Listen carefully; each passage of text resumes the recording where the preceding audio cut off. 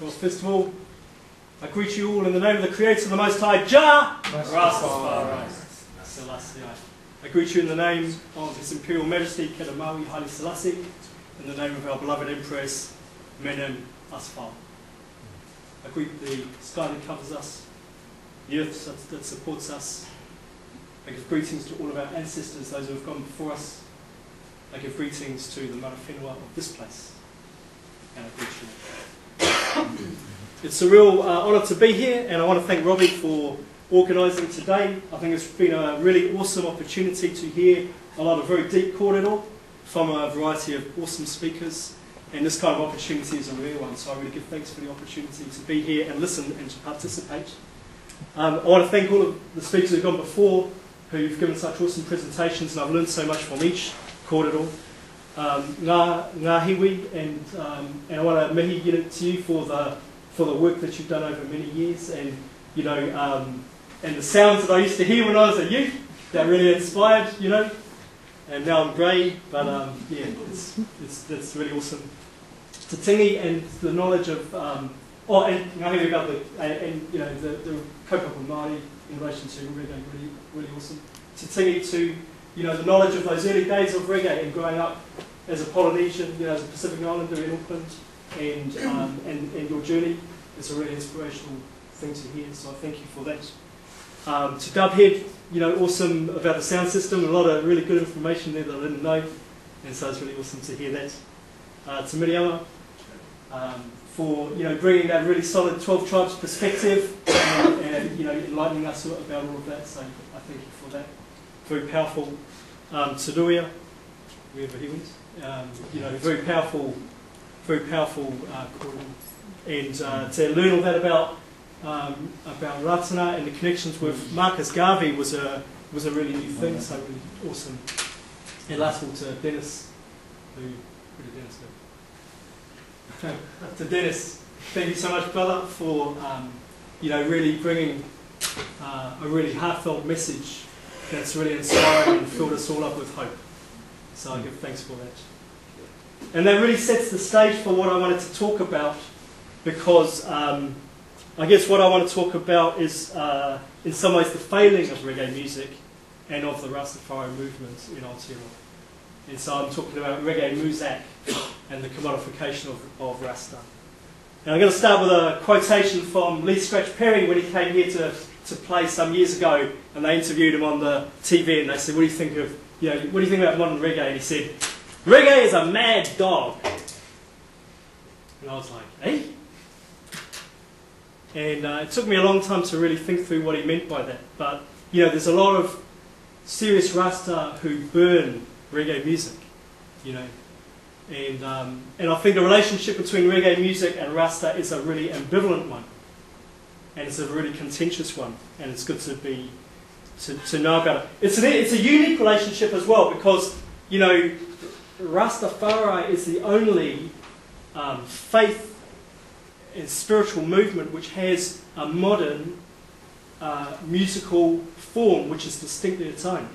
Christianity is, like Western Christianity has co-opted heavy metal and rap and different things and tried to bring the youth in, but reggae is really the only spiritual movement which has its own modern form of music, so it's a really unique thing. But as I say, it's an ambivalent thing, and the things intertwine, because you see very conscious reggae, the original roots reggae, and then all the kind of lovers rock stuff happened, and it was like had nothing to do with Rasta, and then and then there's been these different waves that have come and gone.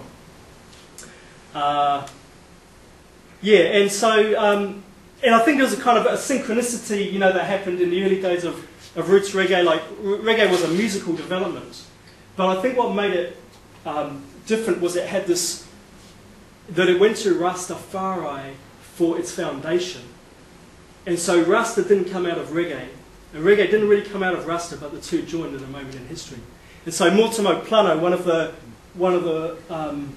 esteemed elders of Jamaica, talks about when Bob Marley used to come to visit him for reason, and he would inspire him and talk to him and reason with him and deepen his knowledge of Rasta.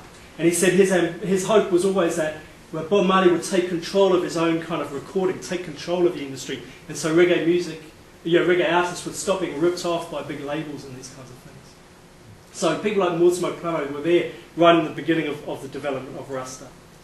And reggae artists growing up around the Nyabingi camp, so you listen to that roots reggae, and often what you're hearing is Nyabingi chants that have been translated into reggae music. And that's why that stuff is so deep, because it's founded on a deep river of ancient wisdom that has expressed itself through the Rastafari movement.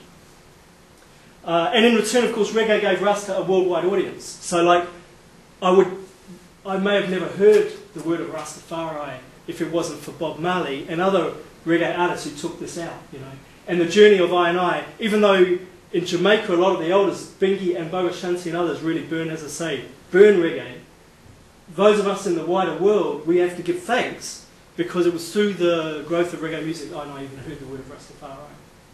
And so it's a blessing, that people like Bob Marley came here, even though it was contentious in Jamaica at the time. It was contentious among Rasta. So the two, it was a symbiotic kind of thing. And of course, reggae music and the message of Rasta that it's brought has been incredibly important for international history, because Rastafari has inspired, and reggae has inspired freedom fighters all around the world. So in South Africa, when the ANC was fighting a civil war against the violent apartheid regime, on their underground illegal radio station broadcasting from Angola, they were playing Bob Marley and reggae artists, and that's who was inspiring fighters with Umkhonto we Sizwe, And here in Aotearoa, in the Polynesian Panthers and the Tino Rangatiratanga movement, which was so strongly influenced around the Pacific, all over Africa. This is the international context for this thing, because it was a militant philosophy. It was an anti-corporate philosophy. It was an anti-colonial philosophy. And so it related to the struggles for freedom for people all around the world. And and it was important in the Tino Rangatiratanga movement, and Ngahui kind of brought that out really strongly, but I remember listening to early reggae music in this country, Dread, Beat and Blood, Sticks and Shanty, Mana, Aotearoa, people, and it was like, that was, again, militant, conscious reggae music. And I still believe, despite the fact that reggae today is often more musically accomplished, for me, in many ways, some of the best reggae produced in this country as ever was in those times, because of the spirit that it brought, a really direct, really direct connection to that Rasta vibe, I think. Because I say that today, we don't have that very much. And there are exceptions. There are some really conscious reggae bands internationally and in Aotearoa. But to me, a lot of the reggae that I'm hearing coming out of Aotearoa today is kore kaupapa. It's kore kaupapa Māori, it's kore kaupapa Rastafari. It's without any kaupapa or foundation. It's just music. And so the Hawaiian brothers, that we heard about, that's not just from Hawaii. We're hearing that in our own Aotearoa reggae as well. So that's why I call it Muzak, because it's the kind of music you can hear in the elevator, or in the aeroplane in the plane lands, or in the coffee shop, or in the shoe shop. And in fact, that's exactly where I hear a lot of the music. And even Bob Marley. I remember going into a shop to buy some shoes, and they were playing Bob Marley on the sound system in the shoe shop. But of course, it's the Legends album, not an album he ever put out in his lifetime. It was a compilation of great stuff, but it's all, could you be loved, one love, it's great stuff, but, the man produced so much militant stuff, and most people who hear Bob Marley, they've only ever heard the one album, of his most, of his the easiest stuff to listen to. And, and I think a lot of the reggae that we're hearing today is like that, internationally and in Aotearoa as well. Because, we don't hear Bob Marley singing burning and looting. Which again is a relevant, it's kind of timely kind of association. And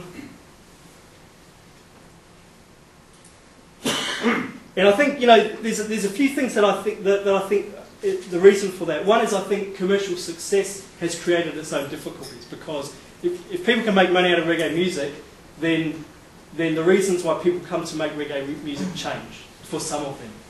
And so commercial success is its own danger, of course. But I think there's a couple of social developments which I think are really important in this. And one is what's happened with the Tino Rangatiratanga movement, and the other one is what's happened with the Rastafari movement in this country. And I think that because reggae is as someone said before, it's an expression of the people who play it. So if the kind of context out of which that music is being made has changed, then the music will change, you know.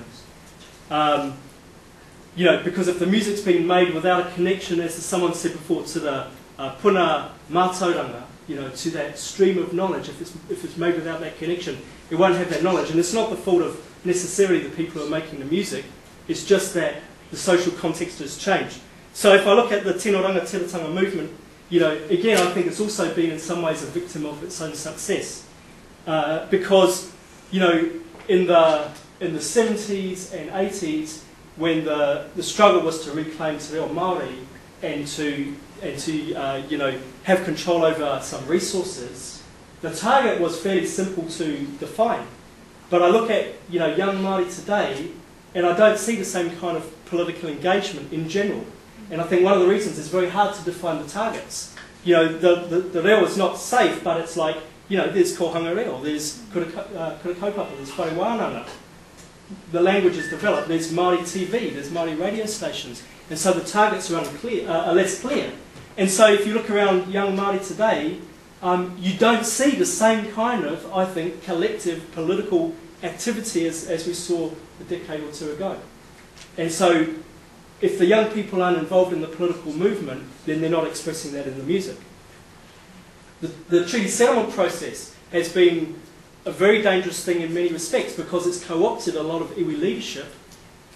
So money has come in, and and then it's like, well, sure, Māori, you can have resources as long as you play our game. You play it under our terms, and a lot of people are prepared to go, yeah, we'll do that. We'll play the game.